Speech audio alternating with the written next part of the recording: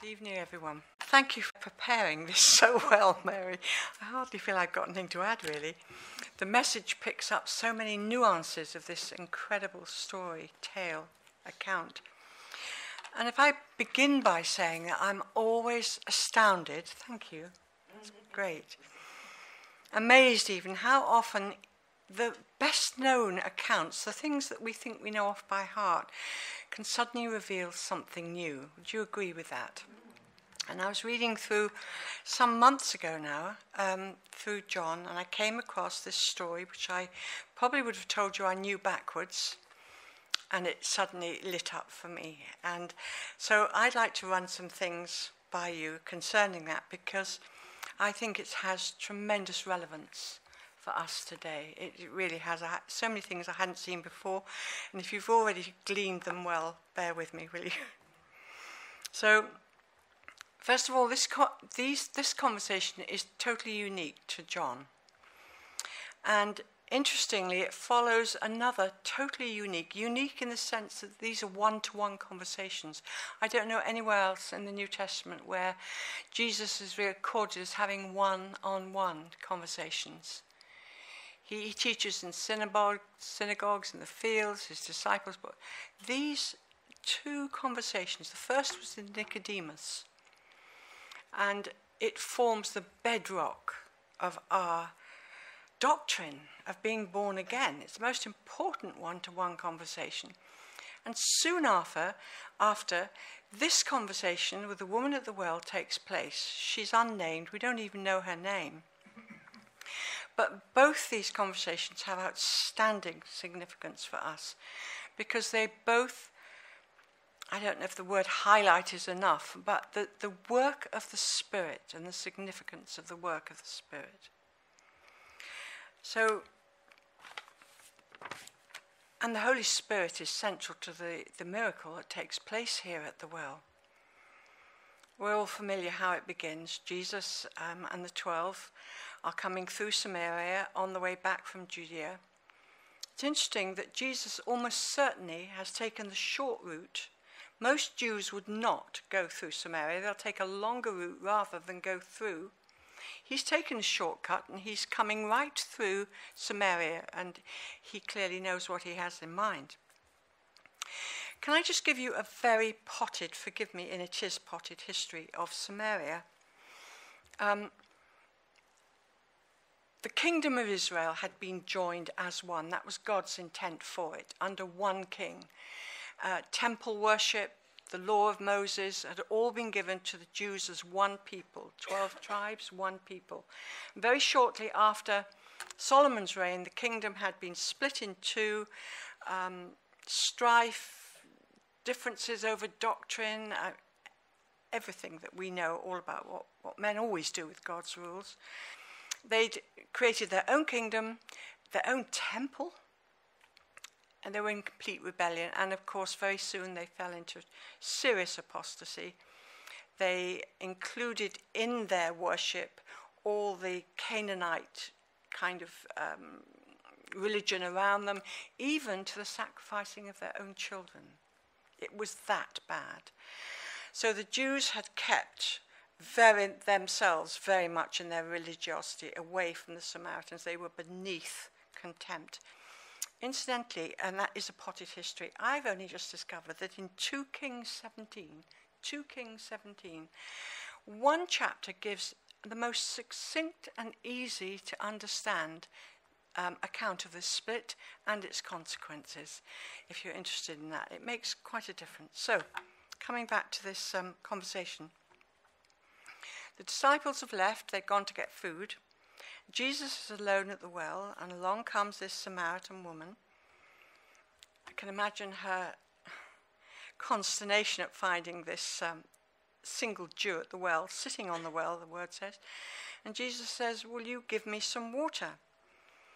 And as we've just heard, she says, "You, a Jew, ask me, a Samaritan, for water?" Not a promising beginning. This lady's a feisty lady. She's tough. Her life has been tough, clearly. She's learned to look after herself. She's not about to be patronized by this Jew. She's very self-assured in herself and also in her views of religion. Jesus quietly pursues his agenda. He never answers in kind. And he ignores this first remark of hers, and he just says, if only you knew the free gift of God and who it is that asks for you for water, you would have asked of him and he would have given you living water. All the time she's using the context that she understands, the well, water giving life. And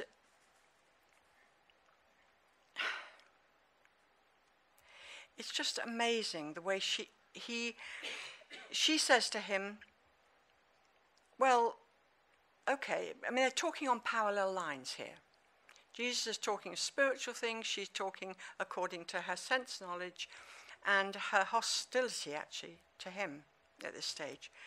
Well, how do you intend to give me living water? The well's deep, you've nothing to draw with, etc., etc. And then she adds insult to injury, and she says to him, do you think you're greater than our father, Jacob? She knows their common heritage. And it's a very good question. And she will very soon know the answer to this question. She's standing in front of the creator of the whole earth, and she's asking him, are you better than Jacob? Anyway, she gets her answer in the end. We watch as Jesus gently reels her in. He ignores this too. He doesn't get sidetracked to answer this question yet. He simply says to her, whoever drinks this water will thirst again, but whoever would drink the water that I give, in him it will be like a spring of water that leads to everlasting life. Still not to be outdone, she I think she's joking at the moment. She says to him, well, you better give me some of this water so I don't have to come back again and again to this well. I could do with this kind of water. I love this woman. But the point is, Jesus does too. He just loves this woman. But now Jesus abruptly changes the whole course of this conversation, which is apparently going nowhere. And he says to her, go and fetch your husband and then come back with him. As Mary's already read, she says, I haven't got a husband. You speak truthfully. You've had 5 husbands. He cuts right through her wall of defense. And he says, and the man you're with now isn't even your husband. She's absolutely staggered. And you can almost see her defences, all that wall she's got round herself, begins to drop. And she concedes and says, well, I can see you're a prophet, but we have pretty deep belief differences. You Jews say that we can only worship in Jerusalem. But our fathers have always worshipped here. I mean, these things took place a long time before her time. And now Jesus reveals to her that the old is coming to an end. I think is that up on the screen? Or it doesn't matter. He reveals to her that the old ways are coming to an end and quickly. In fact, he says the time is now. And what he's really saying to her is the old covenant is going to be superseded now in God's redemption plan. Nothing wrong with the old, but now is God's plan to move us forward together, and that we're going to be able to worship the Lord in spirit and truth. And he's speaking of the gift of the Holy Spirit.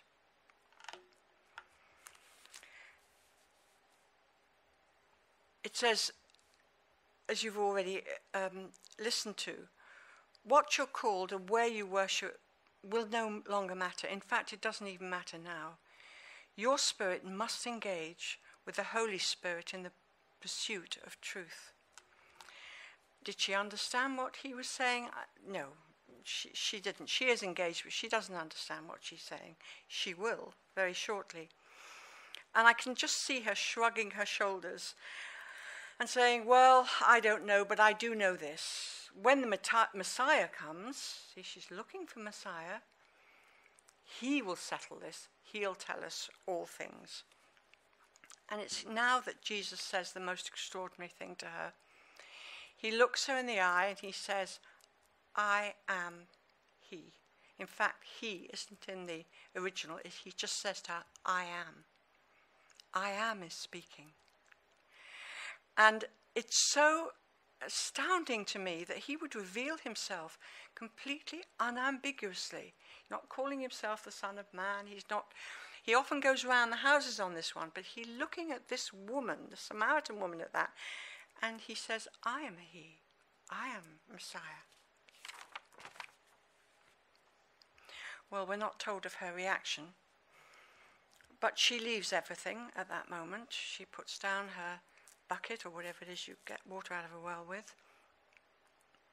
And the first part of this encounter of the well finishes. She leaves it and she rushes off to bring half the town or maybe the whole town back with her. And it's interesting what she says to them. She says, surely this is the Christ. He has told me everything I ever did. So we know that Jesus told her much more than she's had 5 husbands. It's not recorded. Everything that I ever did, he's recalled her own life to her. No wonder she is convinced that he's the Christ. Well, just at this point, the disciples return with their goodies for lunch, and they're about to experience a massive learning curve as well. This is one whole story. They can't believe their eyes that Jesus, of all people, would be speaking to a woman on her own, and a Samaritan woman at that. They don't ask him why. They daren't, I guess. But they do what they've come to do. They press him to eat because they're all tired. And then Jesus says something quite mysterious to them. He says, I have food about which you know nothing. My food is to do the will of God and to finish his work. They first misunderstand what he's saying and wonder where he's got his food from. Then he says, my food is to do the will of my Father and to finish his work. So Jesus is answering their unasked question, what are you doing with this woman?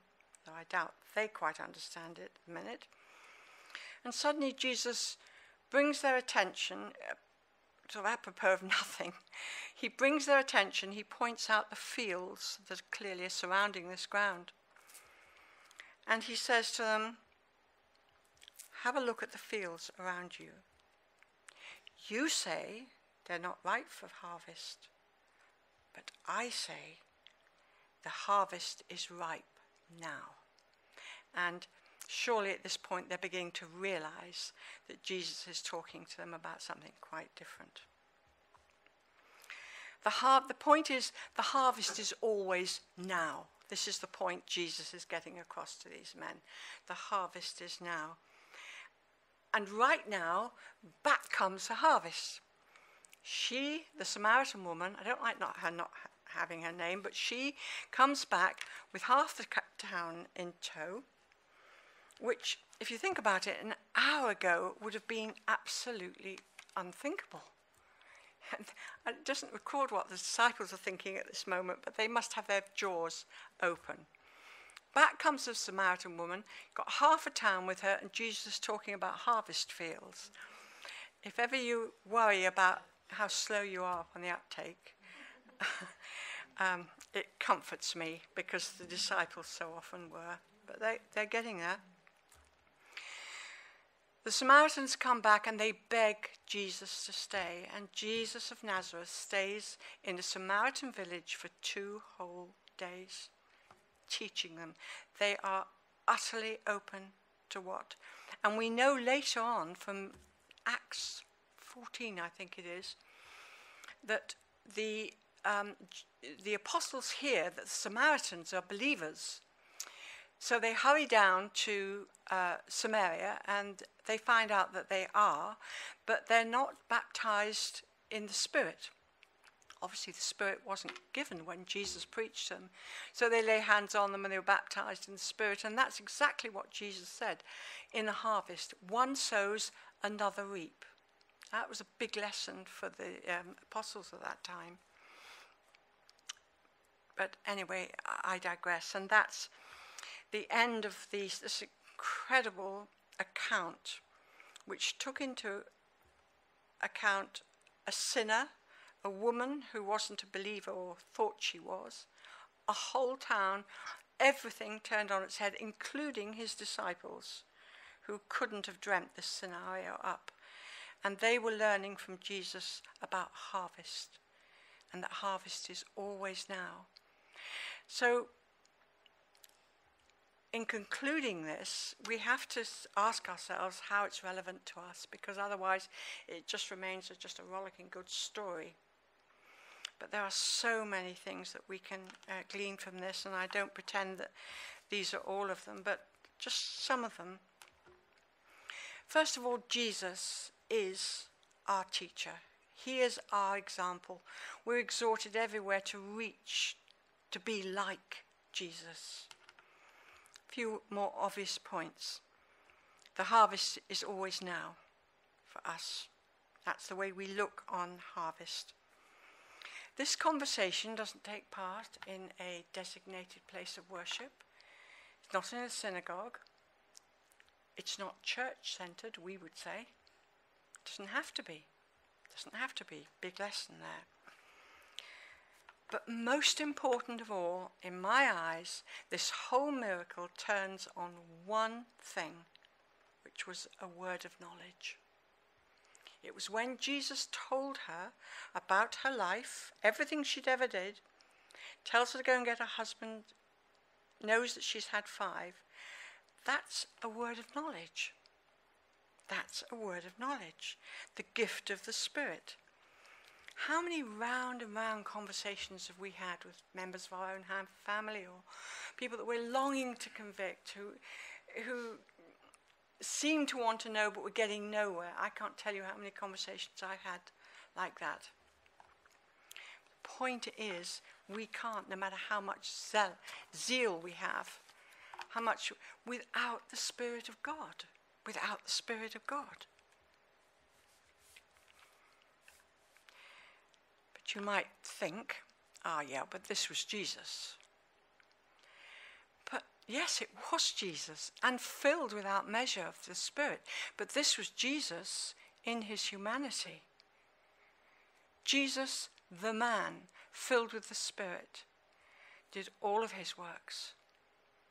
If he would invoke, or had invoked his deity, that would be some kind of sick joke to do all these things, because he tells us, or he was telling his disciples when he was preparing them for the fact that he was going to go back to his Father, and he said, assuredly, most assuredly, actually he says verily twice. And when Jesus says verily twice, you better listen. He said, I'm telling you that whomever believes in me, the works that I do, he will do also. I mean, that's an extraordinary statement. Jesus is the truth. He always tells the truth. And then he goes on to say, and because I'm going to my Father, you will do greater things. We know what he means by this. They were afraid to let him go, the disciples, and he said, I'm not going to leave you alone as orphans, but I will come to you in the form of the Holy Spirit. I will give you the Holy Spirit. The thing is, the Holy Spirit is the gift giver, and we have such need of these gifts. As I said, no amount of zeal and loving Jesus will accomplish much, apart from exhaustion. And Paul is very clear in 1 Corinthians 12 to 14 about these gifts, which we need to really revive, I feel. These gifts are tools that Jesus has given to his church to use with great effect. The word of wisdom, the word of knowledge, as here, turned this whole thing on its head. The word of wisdom, faith, prophecy, tongues, the interpretation of tongues, miracles. How about miracles? And healings, all the things we long to do. And Jesus said he's given us the tools in the form of the Holy Spirit, who will give us these gifts as we ask for them. It's more than ask, and it's more than a suggestion. It's actually a command. Earnestly desire the gifts of the Spirit. In my translation, the word is covet. It's the only place I know in the Bible where you're commanded to covet anything. Covet the gifts. And that suggests to me that we have to really want before the Holy Spirit gives. It's our wanting, our praying, longing for these tools to change things and to bring glory to Jesus. After all, we wouldn't give gifts or presents of great value to somebody who was indifferent. It's a bit crude, but that's one way of looking at it. And the fact is that Jesus operated in all of them, in all of his ministry, whether he's in somebody's house, in the fields, wherever he was, he operated. He was the great prophet. He had marvelous prophetic, anyway, miracles, healings, everywhere he went. And here's our template. One word supernaturally changed everything and can go on changing things for us. I want to say very quickly, Ian here was sweet enough to pray for me the other day, and I was feeling pretty overwhelmed with circumstances that were, well, overwhelming. And he asked me a question, and I thought for a moment, and I answered him. It didn't seem of great. But when I went home, I realized that question was a word of knowledge. And it really changed the direction of my thinking and of my praying. I've shared that with Ian tonight, and he was as surprised as I was to realize, okay, it didn't bring half the town back, but it changed me. And we need these gifts in the church to go out of the church, and we need to understand them. I'm sure you agree with me. Don't you long to see these things? Well, I do.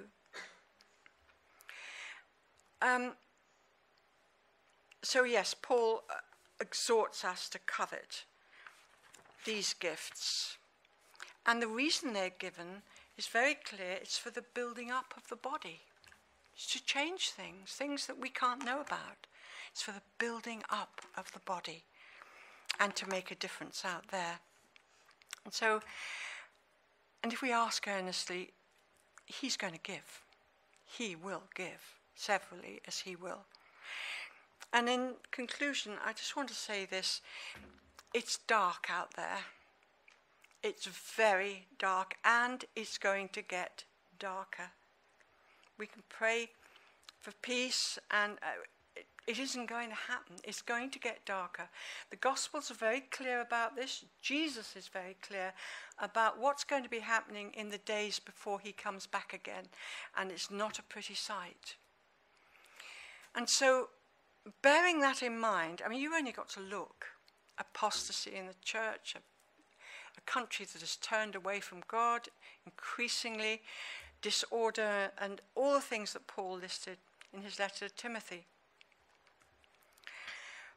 But the point is, that's the very reason why the Lord Jesus will be stirring us up in this time. If we're to be light in that darkness, there's a harvest out there. People are lost and baffled by what's going on, and I'm not surprised. But a strong church who can really use the tools that it's been given to go into that darkness, to reap the harvest, what a difference it's going to make.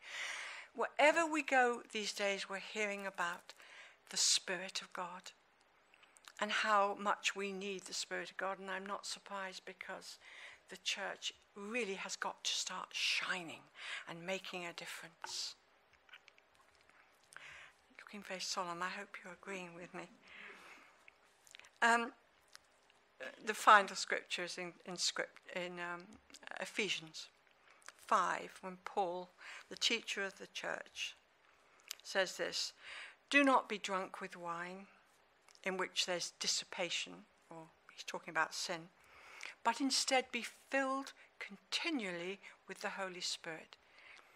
Now, Jesus had the Spirit without measure. I know that. He had unfettered. And there was lots of things that fetter us and ground us. And all our lives were working out our salvation and getting rid of the things that block the work of the Holy Spirit working through us. But so much grace surrounds us. We've been forgiven everything. We keep short accounts with the Lord. I can see why we would be unfettered too. So, keeping our access to the Holy Spirit uncluttered is one of the things that we need to do. And surely unconfessed sin or anger, bitterness, whatever, are the only things that can hinder the working of the Holy Spirit. The scripture says that we're not to grieve the Holy Spirit. He clearly can be grieved. So I believe, hope and pray that the Lord is bringing new revelation into his church, into his beloved church. The revelation of the Spirit of God given to us for a purpose for these times.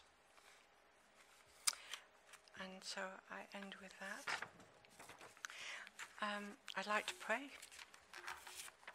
if that's all right with you.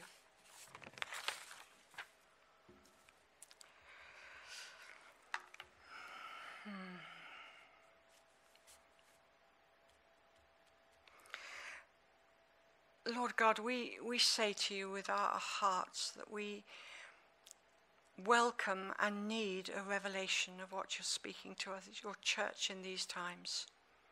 The revelation of the presence of the Holy Spirit in us to bring glory to Jesus. A revelation of the tools you've given us to do them, to use and to bring this about. And I pray, Lord, that you would give to your church, universally, but here at Burniston, this new revelation that we so need. Thank you that we've not been left alone to carry out your works, but that you have given to each one who believes and is baptized your Spirit. So teach us, Lord, now how to walk in the Spirit, how to listen, how to follow the Spirit's leading, because we earnestly desire his gifts. We want to see lives that will be changed forever. So help us, Lord, now to be expectant and to stay expectant, to be bold and to be faithful. And we ask above all things, Father, that Jesus will be glorified in these very dark days. And we ask all this in his precious name. Amen. Amen.